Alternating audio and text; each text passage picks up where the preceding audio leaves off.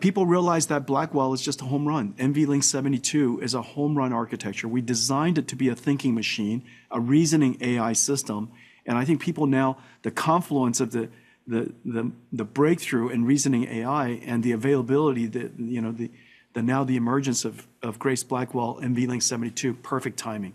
I think that's at the core, a big part of it. And the second part of it is that our supply chain is growing and we're really ramping it up and they're doing fantastically for us.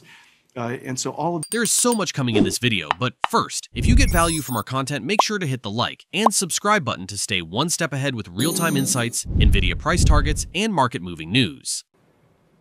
Yeah, I guess so. But you can't underestimate the importance of the China market. This is the second largest AI market. This is the home of the world's largest population of AI researchers.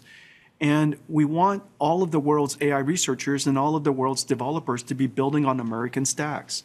And so, irrespective of the near-term revenue success that we have, we can't ignore the fact that the Chinese market is very important.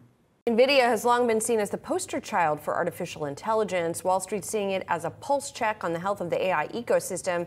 However, there is more to the AI trade, of course, that investors may be overlooking. DVX Ventures CEO John McNeil is joining us now with a closer look. And in addition to being in venture capital, John, you all helped co-found an ETF that helps also look for these opportunities. So I guess, NVIDIA has obviously dominated this trade along with a handful of other names. Before I ask you for specifics, I'm curious sort of how you're framing it when you're looking for these opportunities. What criteria are you using? What growth areas within AI are you looking at? Yeah, during my time at Tesla and Lyft and other stops in my career, I had some responsibility for building data centers. And so what we did was we took the build sheet of a data center, an AI data center, which is actually quite different than your regular data center. It's got a lot more fiber, a lot more power, obviously. And we took that build sheet and said, if you were going to build a stock portfolio out of this, what would it look like? And it turns out that NVIDIA is a super small minority of what gets put into an AI data center. And so we wanted to give investors access to what the real AI infrastructure profit pool is. And that includes everything from the power generation to the power electronics, to the cooling, to the substrates, to the networking software that has all these chips talking to each other, et cetera. And so that's really how we formulated this ETF called AIS. And walk me through that product, John. What are some of the names in that vehicle, in that product?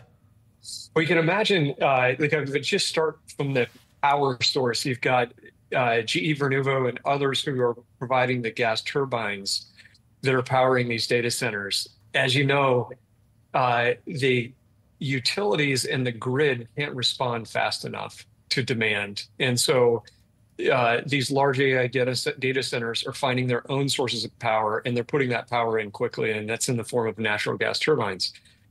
Then that connects to power electronics that transform that electricity so that the data center can use it. Those are provided by companies like ABB. And then you come inside the data center, and the data center, an AI data center, has 4 times the fiber that a normal data center does. And Corning is a name that is really benefiting off of all that fiber. And then you've got network providers, substrate providers. We have a list of about 60 stocks in the AIS ETF that contribute to that build of an AI data center and the profit pools that are within that. And I'm curious, when you're thinking about your private investments as well, if you're applying some of the same criteria, if you're thinking about it in the same way. Yeah, we tend to think about it in a holistic way and start to look at places that people don't often look at first. And as you mentioned, NVIDIA gets a lot of the headlines here, as does Marvell and some of the other chip suppliers. But when you open the aperture and say, okay, what really is involved in this super cycle of AI and the build out of the infrastructure around AI, then it really broadens to a whole different series of stocks that investors can participate in and participate in the super cycle. And as we've seen through the last couple of weeks of earnings, the large hyperscalers, Microsoft, Amazon, Oracle, et cetera, are all confirming their previously announced AI infrastructure investments. So if anything, this is not slowing down, and the long-term commitments remain as the market is shifting to more and more demand and inference, as Jensen Huang referenced this week in his earnings. John, I want to switch gears here a little bit because you are the former Tesla president, and Tesla is certainly in the news. Robo-taxis on the way, John, as you know, in Texas, coming up here shortly. I'm just curious, John, as you think about Tesla's advantages in that market, how would you think about that? How would you frame that as it goes head-to-head with Waymo, which, of course, right now is far ahead? Yeah, Waymo's got has 10 million rides now under their belt. They're the market leader. Tesla's going to launch with what Elon describes as around 10 cars in a limited street map in Austin, which I applaud. That's the right way to start. Start with safety first and make sure that the passenger's safe is the primary objective. But to your question on what advantages they have, Tesla's got a lot of cars on the road. They've got millions of cars in the car park. They're gathering a ton of data. And additionally, Elon's got one of the biggest GPU clusters in AI. He's got a 100,000 GPU cluster AI data center outside of Memphis.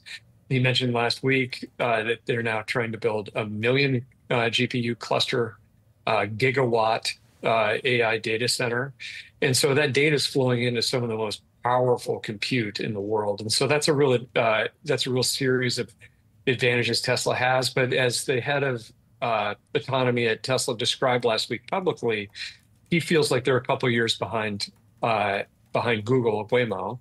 And that's probably right. They've got some real ground to catch up because it's much different running driver assistance software than it is running a driverless car.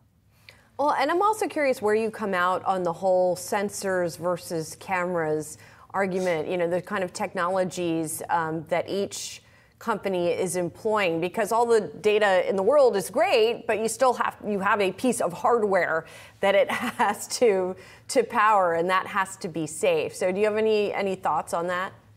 Yeah, I'll kind of give you both sides of the argument. The one side of the argument, and this has been Elon's mantra, is that humans drive cars with 2 eyes.